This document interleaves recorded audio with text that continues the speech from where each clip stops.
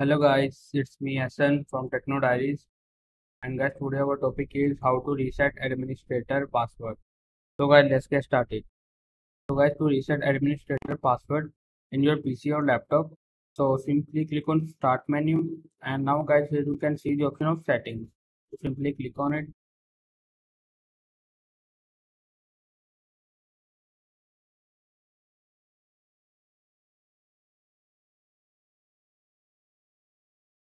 After that guys here you can see accounts option. So guys, to reset administrator password, so simply click on it, and here you can see the sign in option. Click on it. After that guys here you can see a password, sign in with your account password. Simply click on it, and guys here you can see change password option. So click on it, and now guys type your current password from here,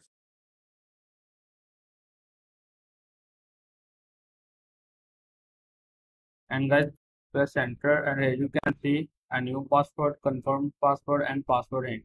So guys now type your new password,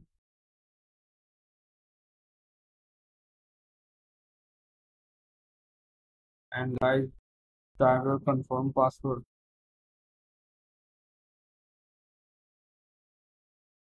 So guys, after that here you can see a password hint option. So guys, this is a required field. So guys, here you can type your password hint. I'm going to type my name and click on next.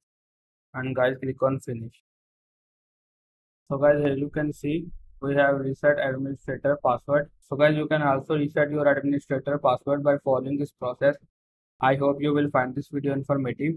If you like it, press the like button and subscribe our YouTube channel Techno Diaries. Have a good day.